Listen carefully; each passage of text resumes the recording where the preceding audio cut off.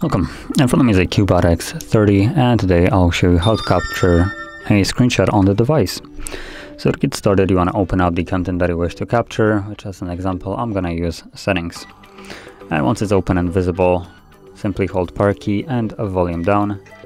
This will give you the sound and animation like such. And from here, as you can see, it pops out for a moment, so you can share, edit, or delete. And after a moment, it just simply disappears. But that is how you would capture a screenshot. And now that screenshot can be found in your photo gallery. So let's open that up. And as you can see, there it is under screenshots. When you tap on it, you can view the screenshot that I have captured. So if you found this very helpful, don't forget to hit like, subscribe, and thanks for watching.